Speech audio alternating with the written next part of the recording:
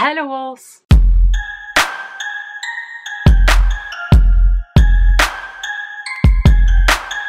So today, as you can see from the title, we're here for my Believathon TBRs. This is a readathon hosted by the Gav7 on Twitter, Instagram, etc. or also Gavin Hetheringhton on YouTube. I'm sorry, I'm so bad with names.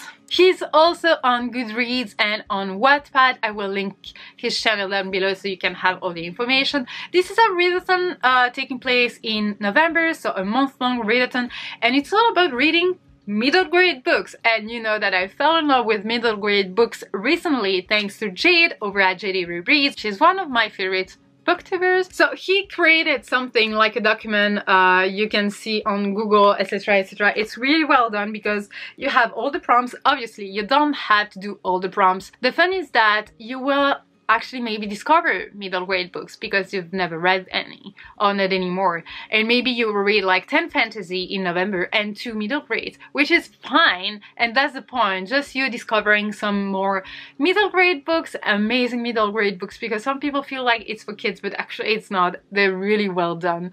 So yeah, I don't know if I'm gonna go with all the prompts because I usually don't do good with readathons, I want to say, but we're gonna see all together because yes, I didn't prepare it, so we're gonna do it together and it's gonna be a mess as usual, but you're used to it. So let's go. There are 4 prompts required, 4 books required, but really I'm sure that it will be fine if you only read 2 books, if middle grade is not what you usually go for. But I'm gonna try to pick then 4 books, 4 prompts, and then we have a group read as well. But does that count as it's on top of that, right? Yes, and on top of that there is a group read. So I'm gonna go for 5 books. So let's just see which one I'm gonna go for.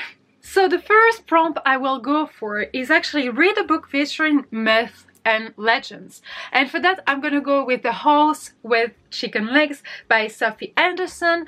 This is a story that I know by heart. I mean the original one, let's say, because I'm from Boston, Slovenia, and we have stories similar to that one. So this book, this story, let's say, has a special place in my heart. So I really hope I will enjoy that one. And as the title says it, there is a house with chicken legs that moves around, and the person living in that house never knows when the house is gonna move. So I really love it. It's so cute. So yeah.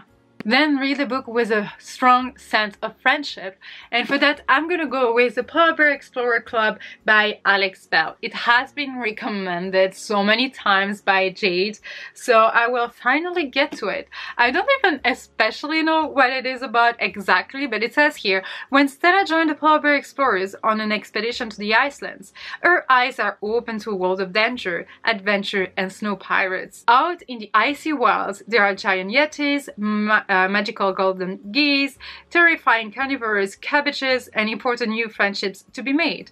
Join the explorer on an unforgettable adventure across the ice. For fantasy, this is really my thing now, because thank you Jade for actually making me discover that what I love, because I knew that I loved any wintry setting, etc, but I didn't know it was actually in genre. And there are even middle grade that are power fantasy, so what more could you ask? Read a seasonal book, so a book that matches the season, so winter. So for that I'm gonna go with The Wolf Princess by Catherine Constable. I think you say Constable, whatever. It has snow on the cover, so this is absolutely seasonal, and wolves, and apparently it is darker than it sounds. It is a mix of fantasy, mystery, thriller, also Russian folklore, and you have some historical fiction in it. Because this is basically the story of Sophie and her 2 friends find themselves abandoned on a train. They are rescued by the glamorous Princess Anna Volkonskaya, who takes them to her winter palace and mesmerizes them with stories of lost diamonds and a tragic past. But as night falls and wolves prowl, Sophie discovers more than dreams in the crumbling palace of secrets. So it really sounds cute, and I mean it sounds more thrillery, mystery than cutie, but it has wolves and it has snow, so of course it was made for me.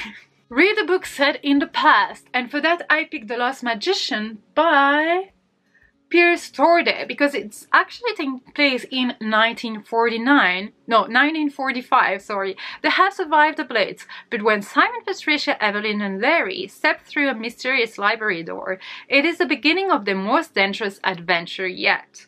They discover a magical world where the stories of the library are locked in an eternal war. The children's only hope is to search for the magician who created them, for has been lost for centuries. So it sounds awesome, and I found it. It was half price, and it is signed by the author. So I cannot wait to read it. Then we have the group book, which I don't own because it's on its way, and this is Frostheart. Can you see? Yes! And I'm really excited about that one because first the cover is gorgeous, and then he picked that book, and then after that it was picked by Waterstones to be the book, the children's book of the month. So I'm super excited. And it says here, in a world where strongholds are scattered through the snow sea and monsters live amongst the snowy wastelands, a young boy named Ash unleashes his powers and saves a crew aboard the Frostheart.